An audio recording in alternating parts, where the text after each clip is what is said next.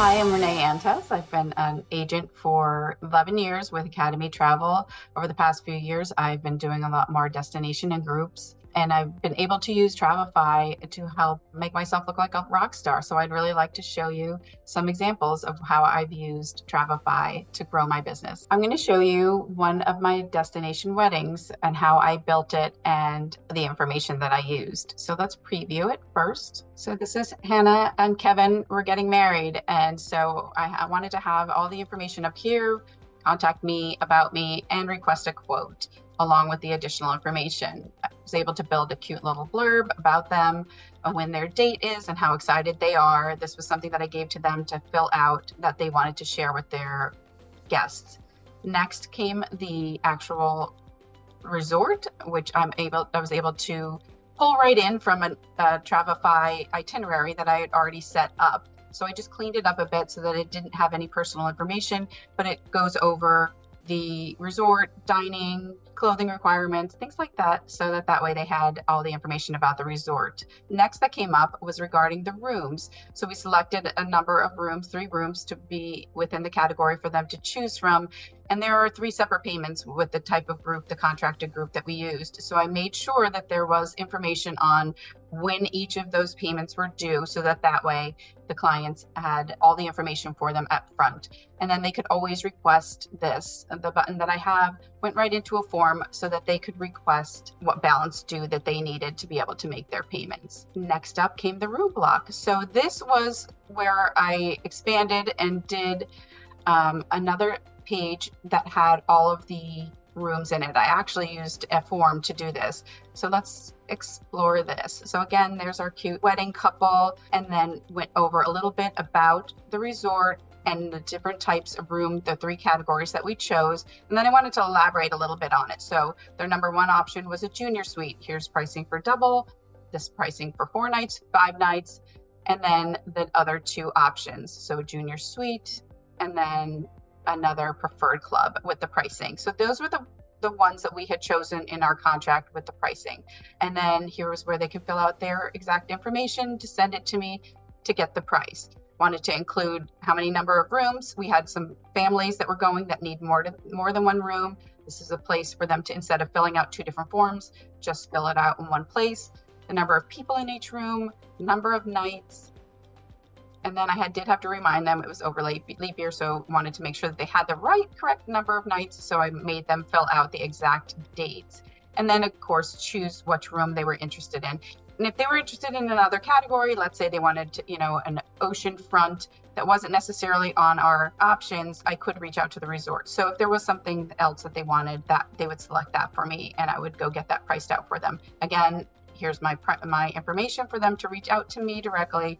And then that came to me as a form. They were booking their flights separately. So this was important for me because I needed to set up their transfers, I needed their flight information. So this linked back to another form.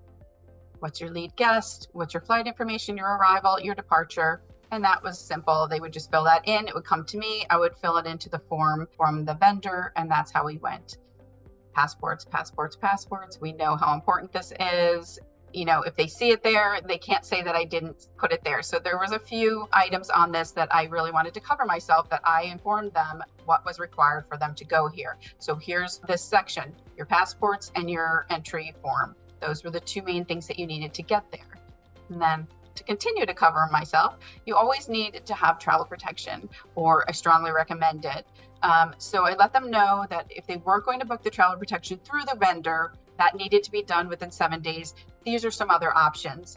And I gave them options both that I can quote and that other people they could find on their own, just so they didn't feel that I was pressuring them into, buying what I was selling or something like that. So this was another form. So yes, please give me a quote through AIG, Travel Guard, both. And then the information to collect for that, for me to give them that quote. So, and again, on the bottom, quick little link back, even though this was at the top, contact me, my Facebook, my Instagram, email me, interested in a quote, another form, information. So this is, in the future, if they didn't want that, how do you want to travel, flexible dates. Now we're going to exit out and go back into how I built the website, the landing page. So I was able to easily just pull in these little tabs. We're saying I do, their picture. There's nothing really interactive with this one, so I just keep going back down. Secrets Royal Beach. So the information, like I said, this was actually an itinerary that I built. So down in here where it says more information, you could see the link to the actual itinerary that I was able to put in there. Room payments, again, another form, super easy, just right in here, you put your little picture, and then the inquire about a balance due form that I had created. So they're all in my form inventory, my library. The group room block, that was also a form. So that is also right in here. Request a quote, that was right in my library. Again, flights booked, submit the form for if your flights are booked. And then the travel protection, same thing, requote. That was also a form that I was able to pull in from my form itinerary. So a lot of these are already in my forms and my libraries. So when the next wedding comes, then I can always clear these out or do a copy of the reservation and then clear it out. And I create this that I can send to my new clients. And it just kind of has all of the same elements that I just sent to them. But now I changed to our destination wedding, twist out the picture so it's not as personal. I've added some X's in for dates, saying I do. I did leave this resort in just so they had an idea of once they choose the resort, this is where the information will go. Sneak peek at our wedding venue, a little bit of additional information. And then as you can see here, the Amstar portion, that's their transfer company. I didn't have that in the other one, but I switched these in and out. So I might modify and add Amstar in as it gets closer so that they are aware of where their transfers are, how to find them.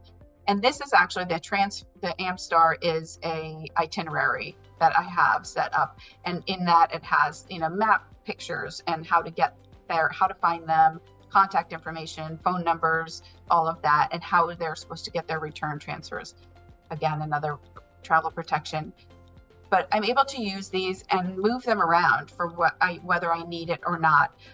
As at the end of the reservation, at the end of the wedding, I didn't really need the room information. I no longer needed the pricing. All of that was already done and over with. There was still information about the resort. So this was the third time I did a copy and then kept the copy from the original and then did this, where this was the last thing that I sent out to them, where it was the resort, the wedding venue, passport and entry. And then I added this, which was a guest flight list, so that they can compare other people and what flights they were on, so that they can find other people. So if they felt that they were traveling alone, they would know who else was on that. And that was something that I generated from the vendor.